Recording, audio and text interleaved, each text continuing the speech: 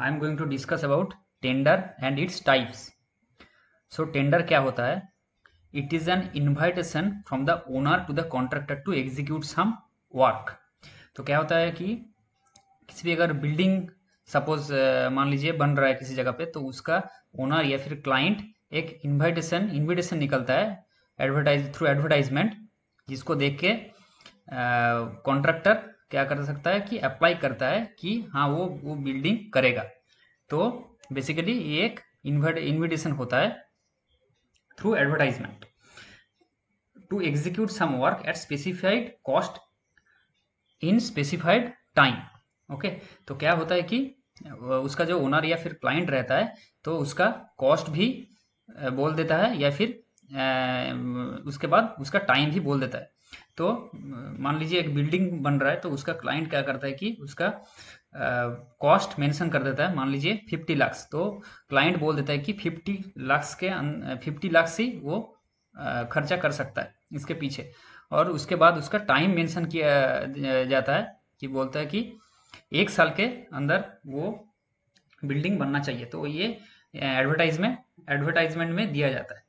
सो कहाँ पे advertisement publish होता है? It is published in the form of tender notice in newspaper, notice board etcetera according to the cost of the work. तो ये newspaper, notice board, इसी जगह पे पब्लिश किया जाता है tender as a tender notice. तो बेसिकली क्या होता है कि it is an invitation from the owner to the contractor. ये काम का है, ये काम इधर होने वाला है, तो उसका एक इन्विटेशन होता है जिसके बेसिस पे वेरियस कॉन्ट्रैक्टर क्या करता है कि अप्लाई करता है उस काम के लिए। तो ये होता है टेंडर। उसके बाद क्या होता है कि टाइप्स ऑफ टेंडर्स। तो कितने टाइप्स रहता है? जनरली 4 टाइप ऑफ टेंडर रहता है।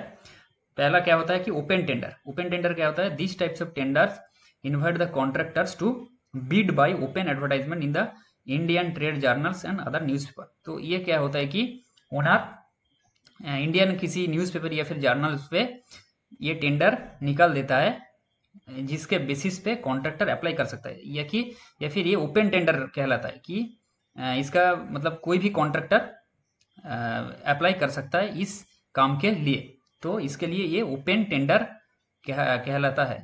इसका मतलब कॉन्ट्रैक्टर का कोई लिमिटेशन नहीं है। जो कॉन्ट्रैक्टर का स्पेसिफिकेशन ओनर मेंशन करता है, तो उस बेसिस पे हर एक कॉन्ट्रैक्टर 500 या 600 हो, 1000 हो, तो डेट नंबर ऑफ कॉन्ट्रैक्टर्स में apply for this project. Okay, सो ये होता है ओपन टेंडर। उसके बाद क्या आता है? Limited tender. Only A selected number of contractors are invited to coat their rates.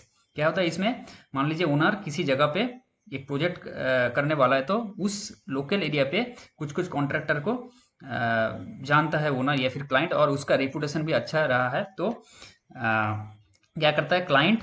Selected number of उस कॉन्ट्रैक्टर को ही बुलाता है। तो उसके बेसिस पे मान लीजिए 3 या 4 या फिर 10-20 कॉन्ट्रैक्टर्स को बुला के जो ओनर क्लाइंट पहले से जानता है, तो उसके बाद वो रेट किसको कॉन्ट्रैक्ट देगा वो तय करता है। ओके, तो ये होता है limited tender. Limited numbers of contractors are invited.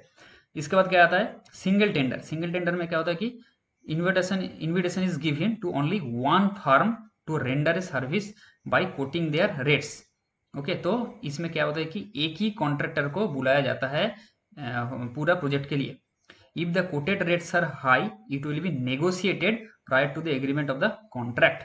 तो उसे कॉन्ट्रैक्ट ये काम देने से पहले क्या होता है कि अगर कॉन्ट्रैक्टर ज़्यादा रेट डिमांड करता है, तो उसके हिसाब से जो ओनर है वो कॉन्ट्रैक्टर के साथ रेट के अबाउट रेट वो नेगोशिएट कर सकता है। मान लीजिए कि कॉन्ट्रैक्टर ज़्यादा रेट बोल रहे हैं, तो ओनर या फिर क्लाइंट उसके साथ रेट का नेगोशिएट कर सकता है।